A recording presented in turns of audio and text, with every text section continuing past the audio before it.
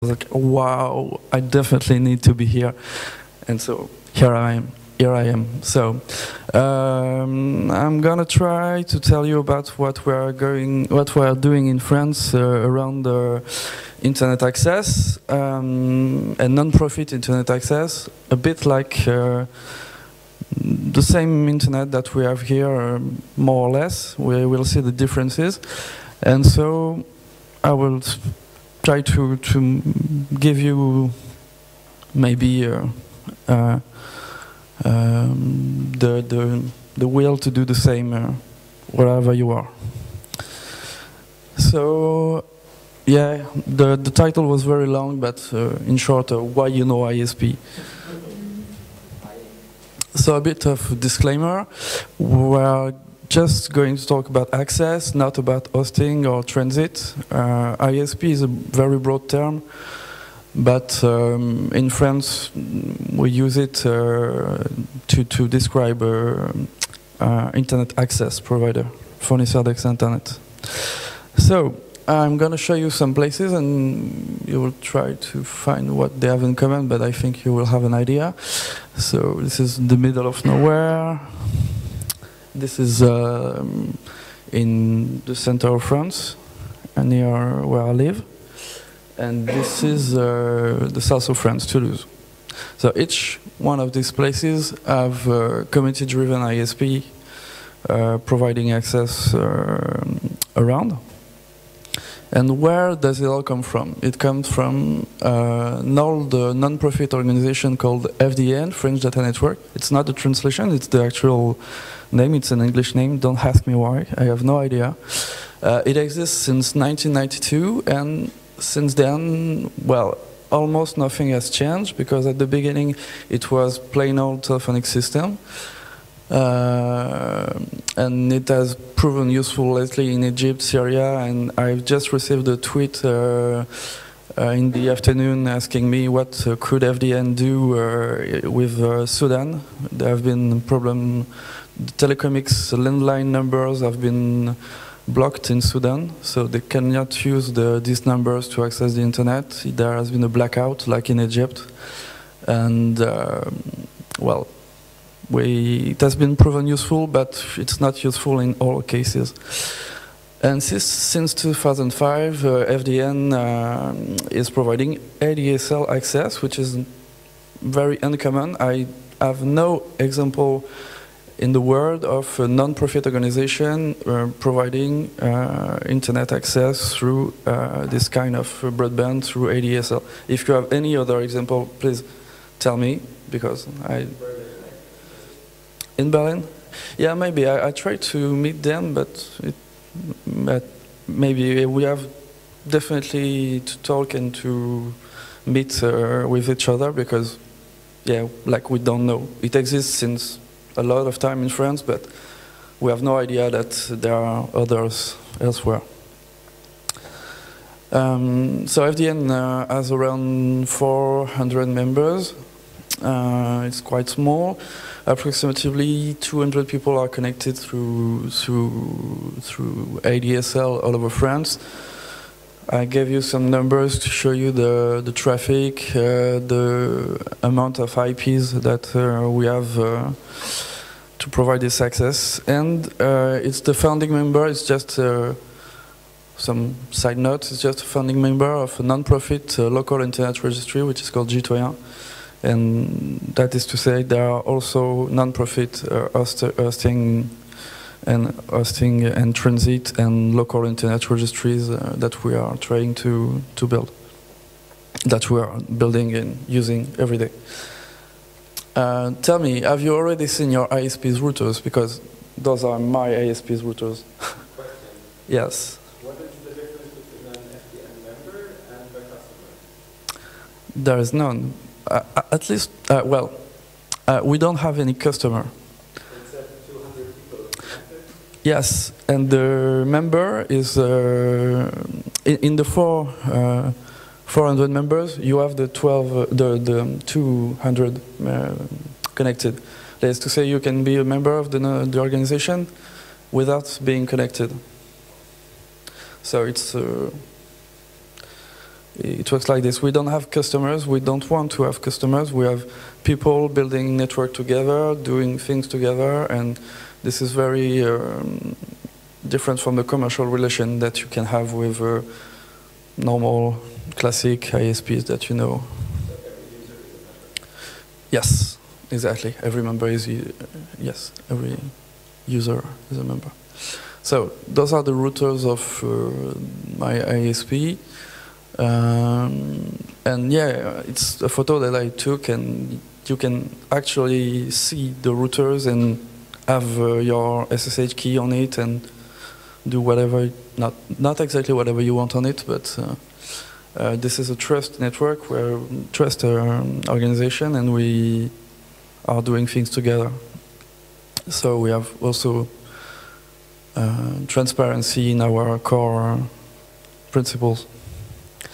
So we provide public IPs to our users, v4, v6, VPN. People can ask for more IPs. People can ask for, no, they cannot ask for prior authorization. We don't want this kind of shit in our network. We provide a true, real, working, natural internet access without doing anything. It just works. Like we are volunteers. We don't have time to make it work differently from what it should work. So it just works.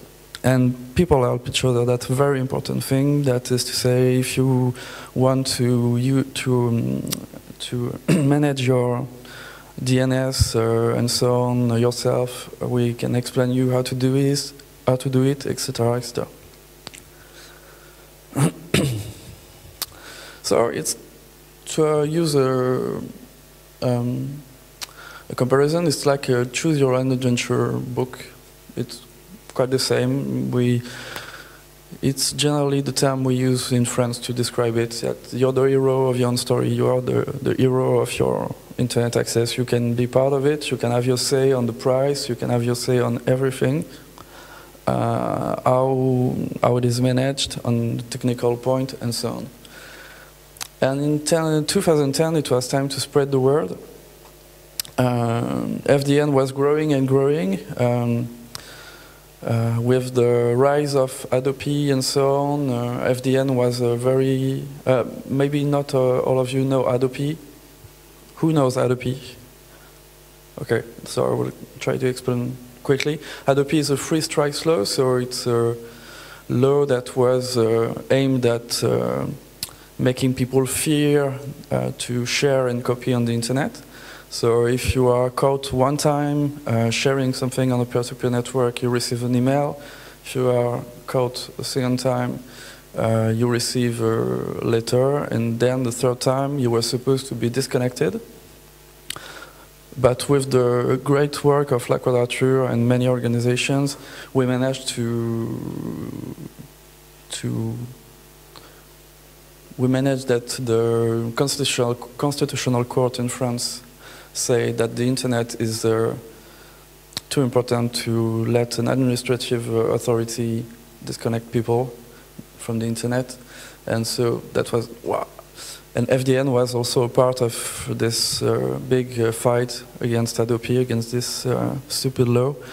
And so it grew very rapidly, and then this idea that the president of FDN had at the time was to make copies of FDN. Why having only one organization where you can have more, like Home and the smaller camps and so on? It was the same idea. Let's copy it. Let's make small instances. And so in 2010, Benjamin did a wonderful talk about do-it-yourself ISP, explaining how they could do it in France, how FDN could help do it, like by providing the basic infrastructure and by helping for the administrative stuff, like you have to operate, you have to fill a form. It's quite simple, but if you don't know exactly what to do, you can be a bit lost and procrastinate and just say, we'll do that next week, next month, and then you never know. you never do anything. So FFDN was like here to answer your questions and help in the process. And FFDN was born, which is a federation of organization. And in 2011, we were 7 non-profit ISPs. I founded one that in a smaller region that you've seen in the photo. At the time, we were like, as I said, 400 members. Now we have 21 non-profit ISPs with approximately 1,500 members all over France, with projects everywhere. The actual running members of the federation are the green points, and in the blue, red, the yellow points are projects. And you can see that there is a red point in Belgium. It's because we had friends at the time very close to La Quadrature, and they decided to do the same and to build a non-profit ISP there, which is called Neutrinet. It never really worked, but they are following home and the talk I gave there. They are relaunching it, and they are really having a new dynamic. So it's really cool. So here are the projects. You can see that there are many, and those are the actual members, and we are trying to make people do things in Brittany and elsewhere. And for the time being, we are not connected to each other. We just use the actual infrastructure that is copper fibers that we don't know, that we don't own. But we have in mind from the beginning to be able to connect to each other by any way. Like, we don't care about the support. Internet doesn't care about if it's on the fiber, ADSL, or whatsoever. We really want to decentralize the network. In France, all the network is centralized in Paris. If someone here wants to talk to someone here, the network, the packets go to Paris, which is very, very bad, not just on a technical point of view, but also on it's not internet, it's completely stupid. And you can imagine the censorship that can happen when it goes as far. And certainly in Paris, you can quickly put a derivation to the Secret Service. So we definitely want to decentralize the network and peer in everywhere we can. So how to do this? We have backhaul contracts, that is to say contract to have the traffic from the users being brought to an Ethernet cable somewhere with where we have a router, and we also use 5 gigahertz Wi-Fi bridges to make prolongation, to extend the ADSL lines or fiber lines to provide access to dark zones, that is to say zones where there are no bandwidth at all or no internet. And we also plan to provide access through FTTH, which is a big issue. We're not very close, but we definitely want to do this. Maybe. We have a small project which is called Fiber Camp, in order to deploy fiber in a village, and we wanted to do this. Last summer. It didn't happen for silly problems, but we have a list of requirements for a village to be fibered like this, and so we just have to find the good situation. And the idea is to bring like a camp, but with in goal to deploy fiber. And so with approximately 30 people, you can deploy fiber like this, and yeah, there are plans to do this. So I want to give you some examples of this non-profit. There is Rhizome. It's in the north of Paris.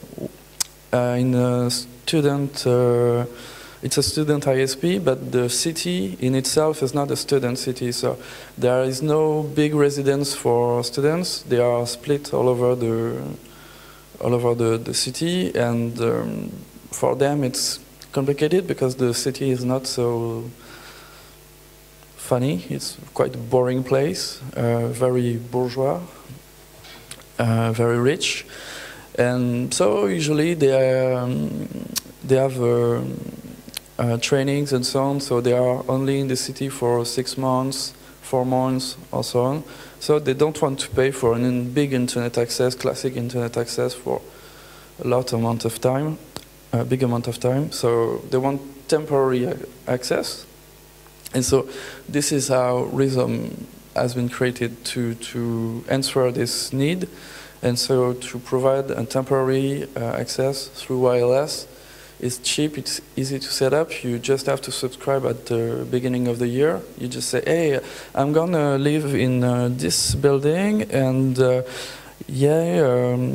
that's it. And 2 weeks later, the network is designed by the students, and they say, okay, then you can have your antennas, it's configured, you can come and have it, and then you pay something like 10 or 15 euros per month. You just have to put the antennas on top of your balcony or your window, and that's it. And there are 50 to 70 connected users connected like this. You can see one setup with so the one link arriving and going elsewhere like this, with as you can see top-notch technology to make this happen. Now my favorite, it's in Toulouse. It's tetaneutral.net. They have the chance to have a member, the founding member who has, well, some money, and then he financed to put a fiber from the DC to the squat, the artistic squat, which is 50 meters away. It costs something like 5,000 euros or something. And from there, in this artistic squad, there is the Theta Lab, an amazing hackerspace. And so they put their routers there and so on. And they provide access through the whole city of Toulouse on top with wireless antennas on top of this squat. And with as an upstream, with as an uplink, the internet that they have through the data center. So they do all kind of things: wireless, VPN, VM hosting. They are both in dense and dark zones because they operate in Toulouse, in the middle of the city, but they also operate in the countryside, just 1 hour drive from south of Toulouse, where there is nothing. There, they also manage to rent fiber on top of which they provide access through wireless. And they also do an amazing stuff with providing access to squats without requiring any information and so on. So it's quite difficult to know how many users are connected through this organization. And they are quite amazing. They have documentation that is really amazing. And they have 300 members, and it didn't exist like 3 years ago. It's completely new. And they have approximately 100, 200 users connected. And yeah, as I said, they use wireless on top of fibers. And you can see what type of thing they do in the countryside in order to test how they can manage to deploy links. The third example is PC Light in Burgundy. They have 30 connected, approximately.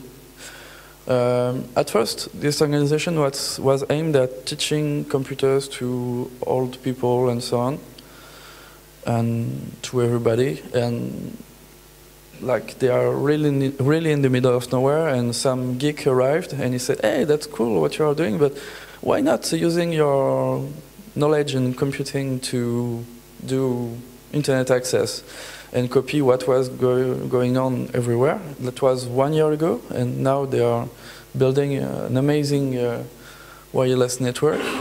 Each node that you see is one house connected through their wireless network, one node of the network. And yeah, it's just amazing. We had our General Assembly there this summer, and we were like 60 people coming from all over France. And yeah, it was really amazing. Like it was a bit like the camp with everybody coming from different parts and sharing experience. It was great. Why are we doing this? Because we can have more control on the infrastructure, not a total control, but at least more. We can spread knowledge. We can also have an impact on the political level, and because it's fun, of course. Like you can see, you can build routers, home routers like this. Sometimes it's dangerous. We don't see it quite well, but that's what happened when you climb on top of churches to put antennas, and when your head stumble upon this kind of thing. That hurts. So, why are we doing this? Because we decide the services that we provide, we decide the prices, we decide the technology, we decide everything that we are doing. If ever we notice something really nasty on the network, we'll be able to say it, we'll be able to have a public impact and to say we have contact with many journalists, many medias, and so we are trying to raise awareness on this, also on this level, on the access to the internet, not just on the user side, but also be a part of the actual network with, when you can see all the shit that is being said in, at the European level with the Commission completely buying the telco bullshit about how the network are saturated and how the Commission should do something about it and allow prioritization and so on. We are here to say, hey, you can actually provide internet access without making packets slower or something, or without acting on the network and so on. One important thing is that we share everything that we do, everything that we know on wikis, IRC. We do a lot of AFK meetings also. That is very important. We don't want just to build networks of machines. We are here to build a human network on top of machine network. And we advocate, as I said, with journalists, politicians, small and medium enterprises.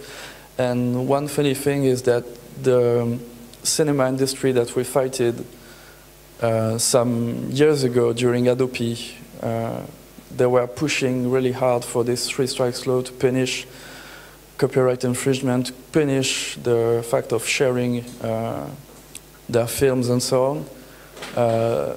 Now they are being completely screwed by some transport distribution companies that are just telling them, hey, if you want, you're a distributor, cinema distributor, you want your film to be transported to every cinema, yeah, we will do it, and it will cost you a lot, actually. And so we have friends in the running cinemas, small independent cinemas, And we had the idea to go and see the independent distributors and tell them, hey, why are we not? Why don't we build? Why wouldn't we build our own alternate system to distribute your films? Like, and they said, yeah, if it costs less and it works, whatever. And we told them, yeah, and it will cost less, and we will use a technology that will allow you to distribute your films that will cost you less, because we will distribute the film to one cinema, and then it will directly give it to another cinema, that will give it to another, and so on. And we didn't tell them, but we are going to use BitTorrent to do this. And so this is really great. And yeah, we have fun, obviously. The obstacles. In France, we had the chance to do this, to have FDN, to have ADSL broadband, and so on. It is very dependent on the legal framework. The burden on ISPs in France is not so important. The market also is, at the time, quite open, but it can be discussed. And one big obstacle, of course, is the community human issue, because whenever you are doing something, you will encounter ego problems and so on. So this is something that you cannot forget, and that you have to take in mind when you when you're doing this. And more than nothing, you are building something that needs to last. You're not building some network, some organization that will last for 1 year and then disappear because people will have fights and so on. You have to document everything. You have to take decision on consensus and so on. So that's what we have in mind, and that's not very easy. That's quite as difficult as having quite an obstacle like the market or the legal framework. On the EU level, too bad Steff is not here, because he asked me about the EU framework, and well, there is not so much from what I've seen. Most important is the country regulation, the framework in each country, because that at the EU level there is not so much said. Pretty much each country can do whatever it wants. In the telecoms package there is quite nothing about our kind of initiatives. So if there is nothing, maybe we can try to push things to facilitate what we are doing. Also on the EU level, there is GIFI, one initiative, one project of the GIFI people in Spain. They are really great. They provide access through all Catalonia in Spain, and they have built this initiative, which is called Bottom-Up Broadband. It's a European thing, and it's aimed at gathering interest and fund EU projects. And they have already deployed the fiber, and they also connect people through wireless. One obstacle, when I talk about this in front of hackers or technical people, the first question that they have is, oh, how is it possible on technical level? The first thing that they think about is the technical obstacles, technical problems. But actually, the technical stuff is not difficult. It's not the technical part that is a problem. We have the software to do this, and there are free software like Quagga, Bird, L2 TPNS, Free Radius, OpenWRT. There's nothing difficult. Once someone has done something, he can put it in a wiki and then tell others, hey, you can copy it. That's what we have done in my ISP. We copied what has been done in Rhizome, the student ISP that I showed you. And so yeah, we have the software, we have the solutions to do this. What is going on elsewhere? That I presented you what we were doing in France, but we don't have so much communication between initiatives all around the world. In Spain there is Giphy. In the US there is the Free Network Foundation. I had the chance to meet Isaac at the CCC camp in 2011, sorry. And it was a great meeting, and I was very happy to meet him. And they are doing amazing things in the US.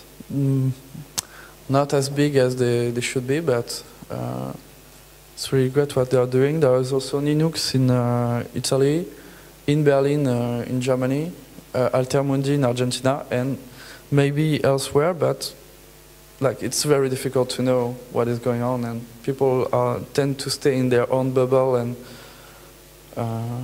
don't communicate. So it's very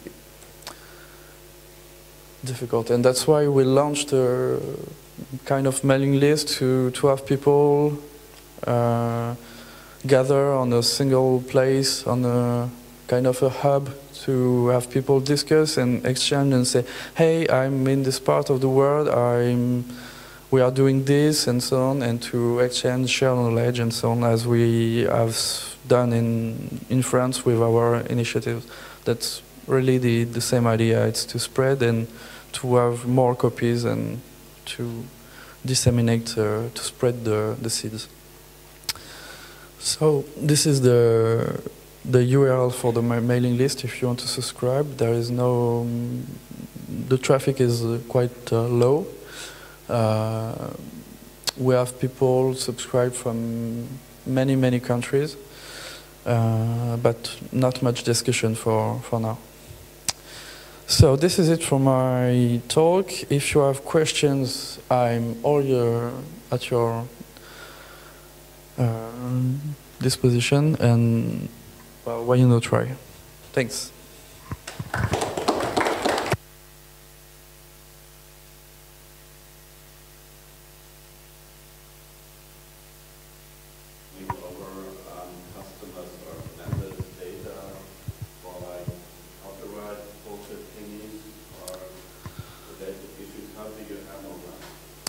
So maybe I will repeat the question. I don't know if it has been recorded. The question is, do we hand over the data of our customers when it's required by legal entities? The answer is yes, but just what laws ask us to keep. Like, we don't keep more, and obviously we obey the law, but just the law and not more. And so we just keep correspondence between the IP address at a certain moment and the user, the identity of the user, and not more. But you need to keep records about the attachment of dynamic IP addresses to members, right? Yes, dynamic and static is the same. We just need to be able to say at each moment who is using which IP. That's all. Are you like a registered legal entity, or what's the status of the thing? We are all non-profit ISPs declared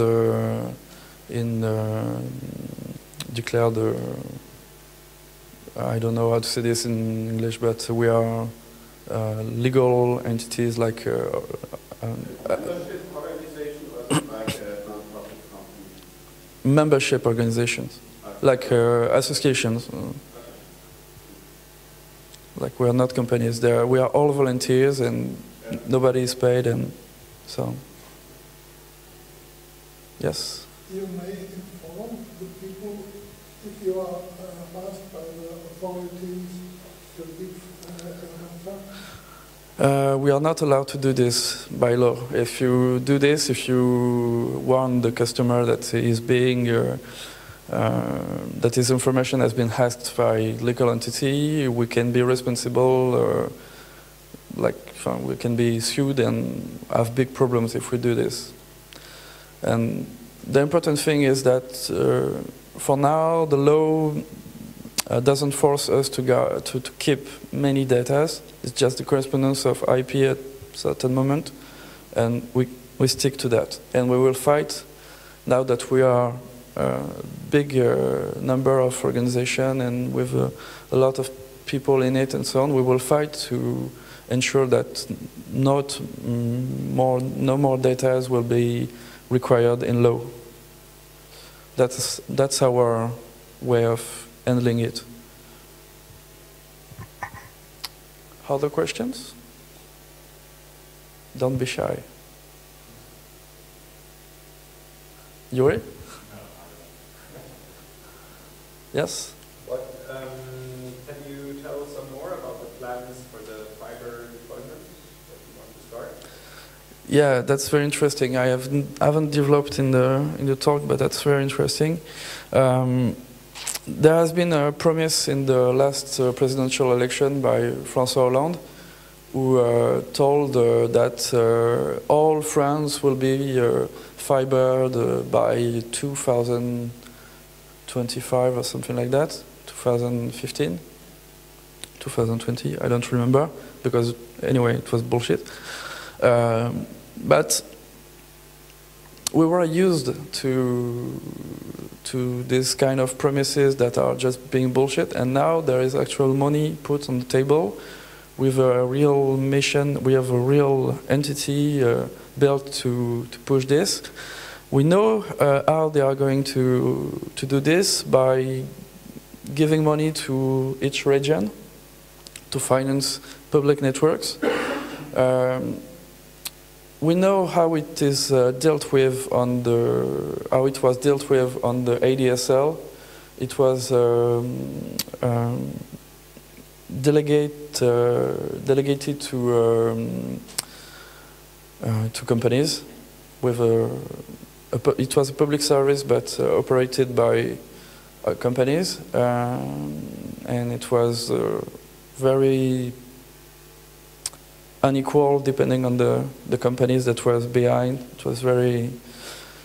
was very difficult for us. It still is very difficult for us to operate on these networks, even if they are public funded, and that's something outrageous. Is that this is our money. Everybody is supposed, every operator is supposed to be able to operate on these networks, and we cannot.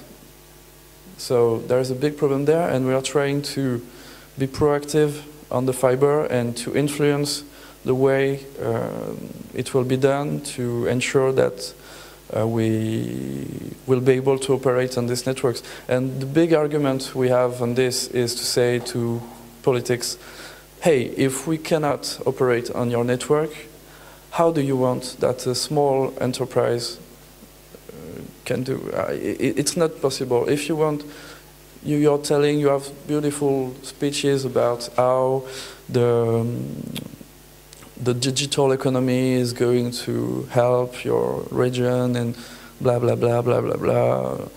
It's a new chance for countryside.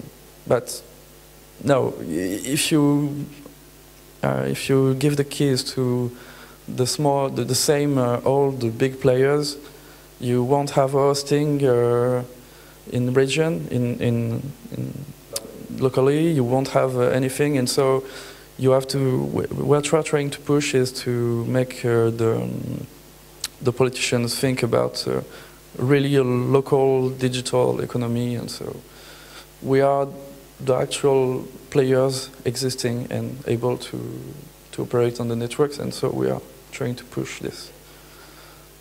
And there are, sorry, just to finish on this, there is already fiber networks deployed with public money and so on, and we are already trying to operate on them, but it's on the way. It's not easy. So one suggestion or tip might be to look at least some regions in Sweden where this same model was implemented maybe 10 years ago or so. And there it is, for example, possible to pay a connection fee of about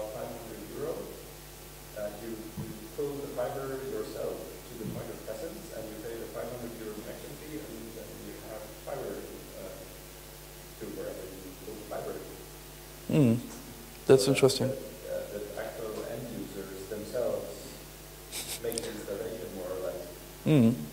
Very interesting. That we have. Then it's the operation of the point of presence just needs to be very small and it's easy for everyone.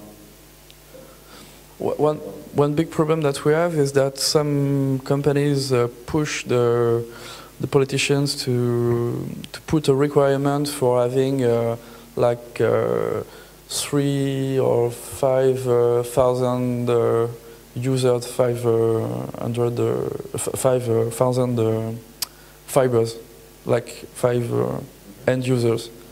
This is completely stupid because it's I mean it's there, and the only operators that can do this and connect 5,000 users from the beginning is the big ones. So for us it's impossible. Yeah, that's interesting. I will check. Yes. Do you pay technicians or people who maintain the network, the bigger ones, or is it all volunteer? It's all volunteer based. Obviously, some of us are in the IT and are sysadmin, network operators, and are building their own small hosting companies and so on. But we do this on a volunteer base. Yes. Yes. Yeah. What? Do you think this is sustainable, or do you think there is a point when it's going to? Well, until now it's completely sustainable, and we are fixing the price to be independent. We don't depend on subventions and on people, on public money and so on. Like we are self-financed, and so far it's working. So I don't see why it won't work with bigger pipes. Yes. How do you avoid installing local perception interfaces in your system? Is there no legal mandate to do that? How do we avoid having? Local perception interfaces installed in your system. Is there no legal mandate for that? That's a good question. Normally, in law, there is only one obligation for